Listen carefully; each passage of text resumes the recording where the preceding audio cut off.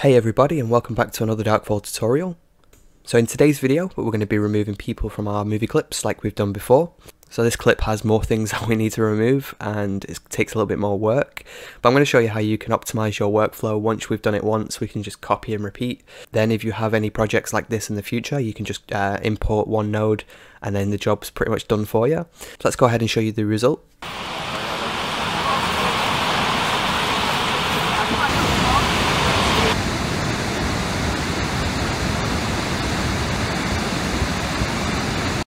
So as you can see, we're in Blender 2.8, but this would work in Blender 2.79, and as I mentioned, we did a video on this already, which you can check out up here. I'll throw a link.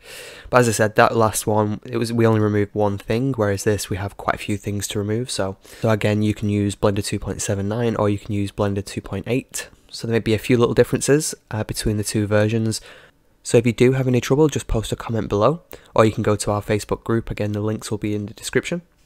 Let's go ahead and get started. So I want to use the VFX workstation, but you can use the general one if you want, it's up to you.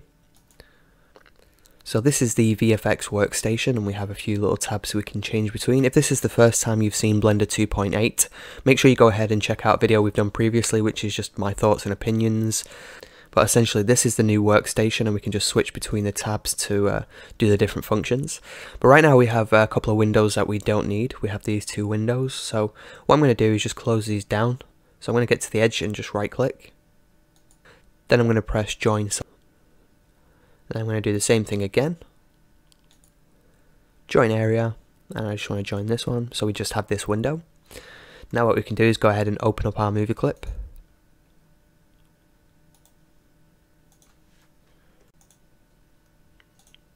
So this is the movie clip that I'm using, and I'll throw a link in the description where you can download this too. So let's go ahead and set the scene frames. You can go up here and click this button, or you can go down here and just type in how many frames you want to use. Now we can go ahead and prefetch. Now what this does is fills this purple bar up all the way. If it doesn't fill up all the way, you will need to go to Edit, Preferences, then I think System, and just increase the memory cache limit, or the sequencer cache limit I think it's called. And then when you prefetch it, it'll just fill up all the way and you can scrub through your clip. So we can see that the video is moving, the camera is moving.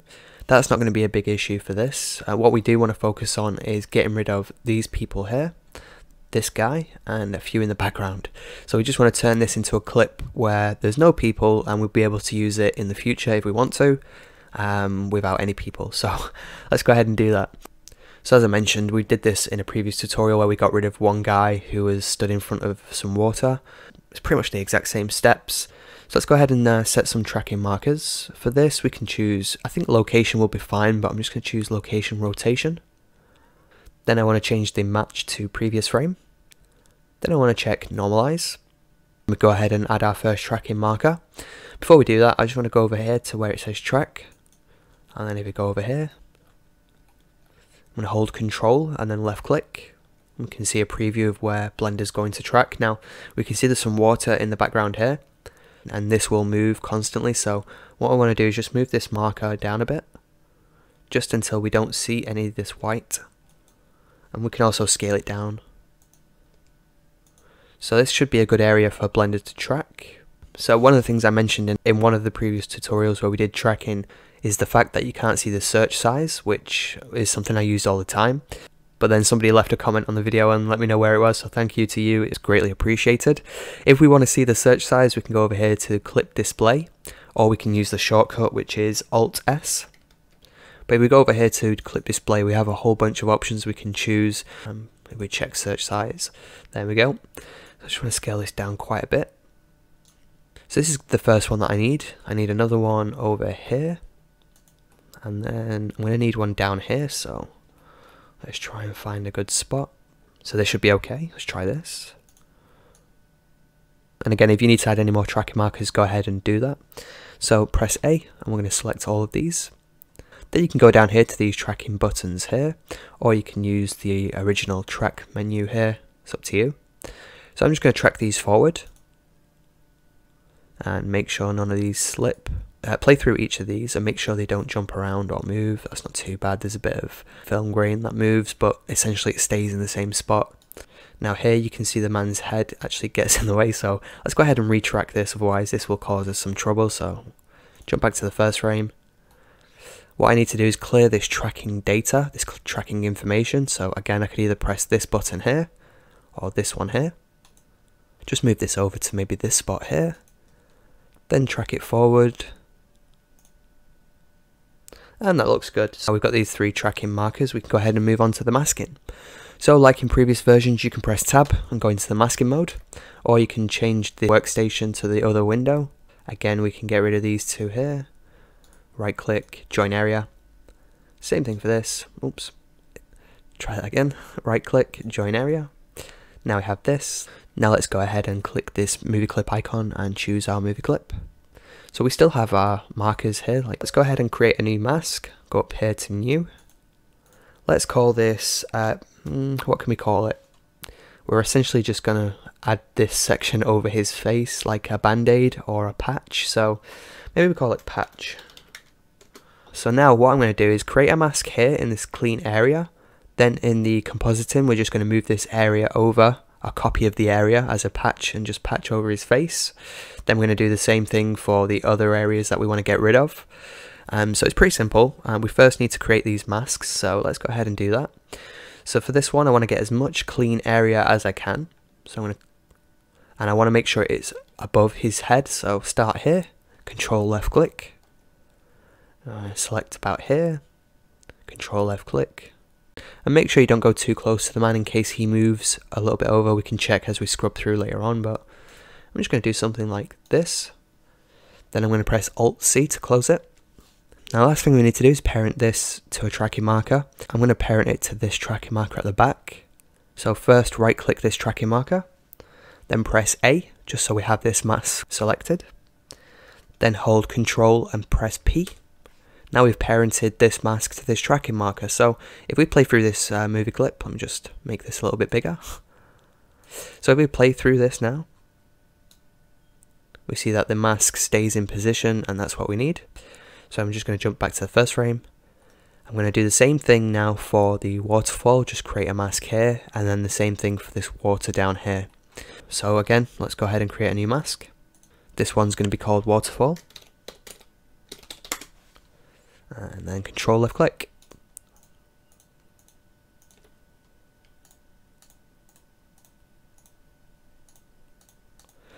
Now what I'm going to do is, instead of staying on this side of this rock, I'm actually going to grab a little bit of it and use it. So let's Control left click here. Again, you don't want to go too close because this guy's arm might appear, so we'll check that a little bit later on. But I just want to do something like this. Press Alt-C to close the mask. So right click, select this marker. Press A, select all of them. Control P, there we go. So you want to play through and make sure this guy's arm doesn't go beyond this mask. If it does, you'll just need to reposition the mask. And also you need to be aware that we're adding some blur to it as well. So once we add some blur, the arm might bleed in. So we need to go back a little bit further, depending on how much blur we add. And again, this is all stuff we can change later on. So now I'm going to create the last one in the same way, and then I'll come back to you guys.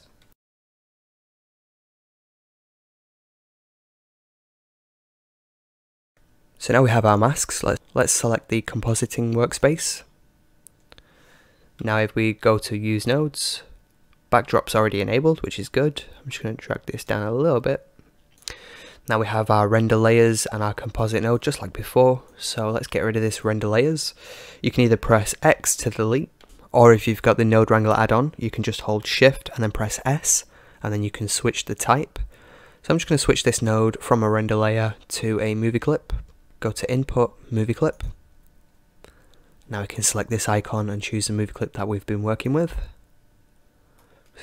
Now we don't see anything, so let's go ahead and add a viewer node. In the new version of Blender, if you hold Control, Shift and left click, you can add a viewer node, which is the same if you've got the Node Wrangler add-on. So that's just been added to 2.8 as standard, which I think was pretty nice. So also one of the new features of Blender, if you select the viewer node, you can actually move the background around or scale it up and down. Anyway, so let's go ahead and move on. Again, this effect is very simple. So I'm just going to set up the nodes once, and then what I'm going to do is create a super node or a mega node, and then just duplicate that one node across all the different times that I need to use it. So it'll make sense in a minute. If you've not created super nodes before, then I'm just going to show you how to do that as well. But I've done that a few times on this channel, so probably you guys already know how to do that by now. Anyway, so let's go ahead and Shift A, go to Color, Mix. I'm going to drop this on the bottom string, which is a composite node. So now when I hold Control, Shift and left click, I can just connect it to the viewer node. And I do that a lot just to save a little bit of time rather than just manually plugging these in. So the next thing I want to do is add a mask, Shift A, Input, Mask. And if we select the mask icon, change this to Patch, plug this into the factor. Now we have this. You'll notice that for this example at least, that the mask is out of position, and a lot of people ask me why is the mask out of position when they create their masks, and most times it's one of two things. You need to go here to the output settings, and we first need to make sure that this percentage slider is at 100%, and then we also need to make sure that the video resolution is the same as the movie clip that we're using. Now normally this is the resolution I use for every video clip, but for this one it's actually a little bit less. So let's go ahead and select the presets, and we actually want to choose HDTV 720p.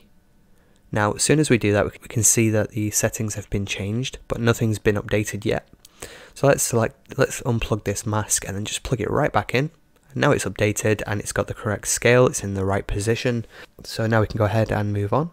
So I just want to take this image feed from the movie clip and just plug this in the second image slot here. And nothing's changed, it's exactly the same. So let's go ahead and move things around. Shift A, go to Distort, and then Transform. Then I'm going to drop this on the bottom string. So for this effect, anytime you want to move something around, it'll be the bottom string. The middle one here, this top string, is the background, the overall background. This one will become essentially a patch or a band-aid if you want, however you want to think of it. So let me just show you what I mean. If we move this on the Y out of position, you'll see it moves this section up. The trouble is the mask stays in the same position, so what we'd need to do, so we just need to copy this transform node. So select the transform node, Shift T, and then just drop it in here. So now every time we move this on the Y here, we just need to update it here as well. So what we could do is add a node just to control both of them at the same time, makes our job a lot easier. So by the way, I just reset these values by hovering over it and then pressing backspace. Let's go ahead and add a node just to control both of these at the same time. Shift A, go to Input, Value. So it's a very simple node, it's just a value node. You add type of value, plug it into something, and it will become that value. So it's pretty useful. Let's go ahead and reset this to 0. And then what I'm going to do is plug this into the X and also the X just for both of these nodes. Now I'm going to press Shift D and then plug this into the Y of both of these nodes, and then one more time Shift D, and this is going to be for the scale. Now the scale we can see is a default value of 1, so this needs to be a default value of 1. If we just plugged these in, it would become a value of 0, so you wouldn't see anything. So now this is a value of 1, let's plug this in. And we have this little setup here. So if we select these three nodes by holding Shift and left clicking them, press G, bring these out of the way just so we can see what we're doing. Now when we move these values, we're just going to put this patch over his head, so let's go ahead and do that.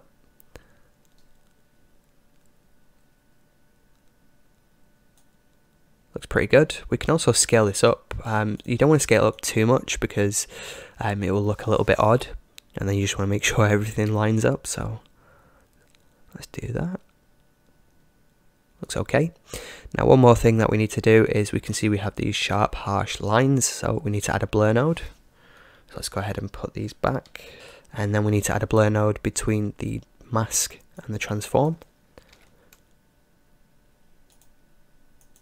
And for this we can give this a decent amount, say maybe 20 or 30, maybe a bit more just so you can. So it's up to you again how much you blur this. I'm not too worried about this here because we're going to add stuff over it. So that's pretty good. So now we can see we have this node set up, and we're going to just repeat this process for the other stuff that we want to cover up.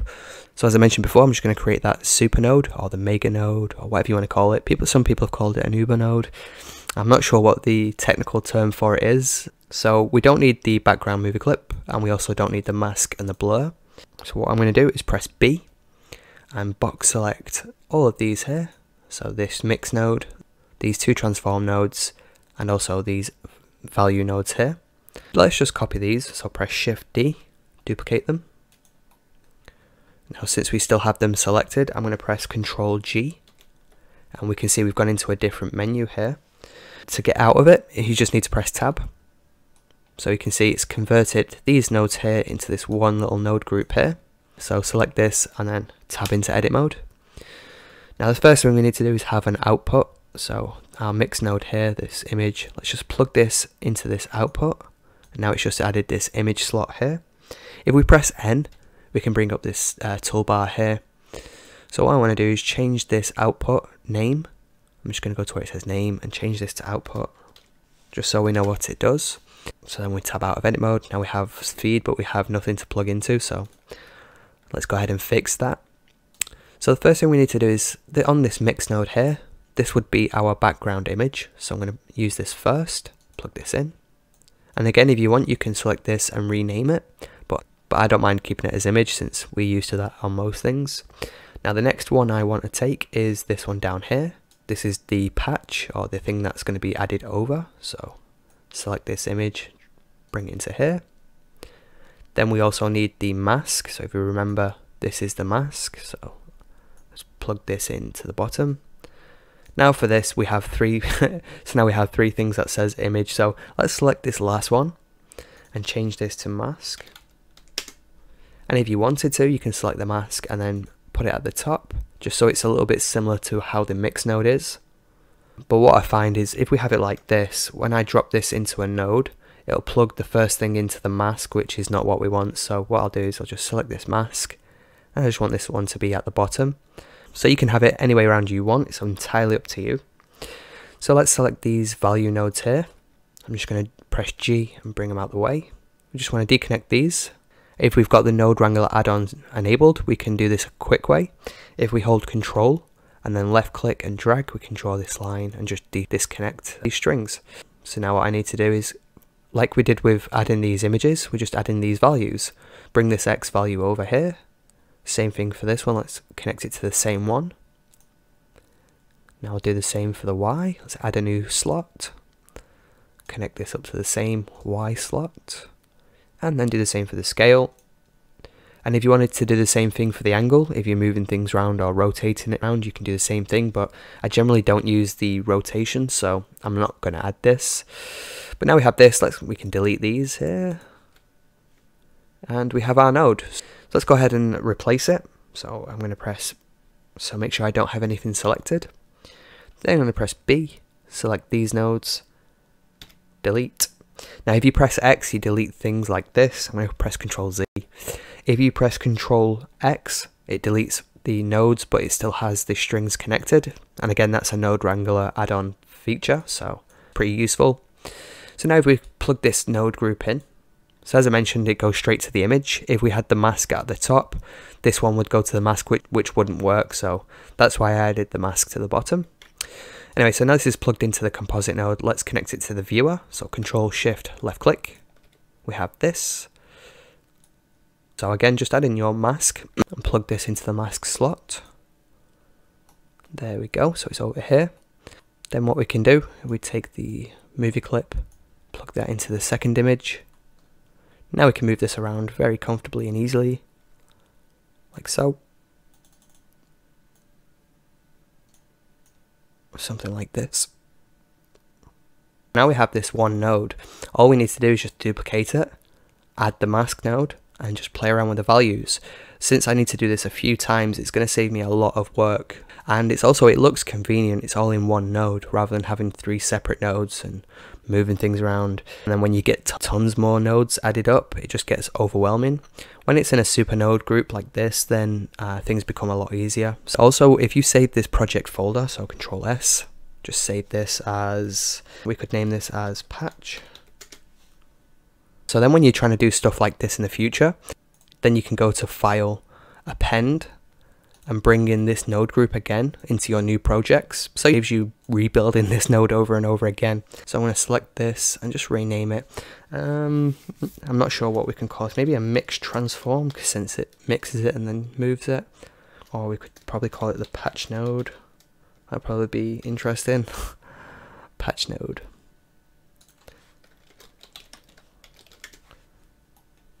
So now we have our patch node. Save this. And let's go ahead and repeat the process. So let's see how easy this is. If we press Shift D just to duplicate this. So I'm just going to reset these values to 0. So I'm going to hover over it and press backspace. For this one, I'm just going to enter a value of 1. So now this is a fresh node. Let's just drop it down here. Then press Shift D and drop it onto the composite node. So the reason why I added it down here, just so when we change these values, we don't have to keep resetting the node. Just saves a little bit of time. Anyway, so let's connect this up to the viewer node. Control Shift left click, Shift A, input, mask. Change the mask to waterfall. Plug this into the mask. Now we can see the area that's being affected. Let's plug the output into the image. So it looks something like this. Then all we need to do is just move this over, keep moving it until we see this edge a bit more. Something like that's good. We can also scale it up if we need to, just a couple of times maybe. We also need to bring it down. And again, make sure you don't see that guy behind it. So now we have this, we need to blur it, so let's go ahead and copy this blur, Shift D, just drop this in, and you'd want to go around and play around with the value, so maybe 25. Something like that. It has a bit of hazy effect. If I press M to mute it, you can see. Looks pretty good. It's pretty quick and easy. Let's go ahead and do the last one. Press B, move these out of the way. Move these over here. Select this, drop it in, connect up to the viewer node. Again, you guys know how it's done now. Plug this into the mask. Plug this into the image. Let's change this mask to water bottom, plug this into the mask, and then what we need to do, we could scale this up a little bit, and then move it over, and move it down. Actually, we could scale this up quite a bit. So I want something like this. I know we can see the head, so I will come back later on, add another mask, and then add another patch node, and just connect it up just to cover this area here for the rocks. So the same techniques, just a little bit different, and maybe for the hair here as well. Also for any of the edges that we can see. But for this, let's go ahead and add in a blur node again. Shift D. This one can be blurred quite a bit, I think.